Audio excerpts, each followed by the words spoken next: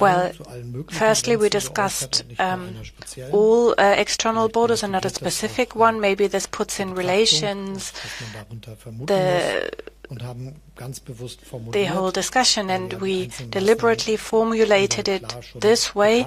The individual measures have been addressed with the European Commission.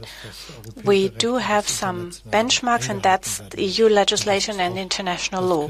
This must be respected, and this is what everything is guided by. We cannot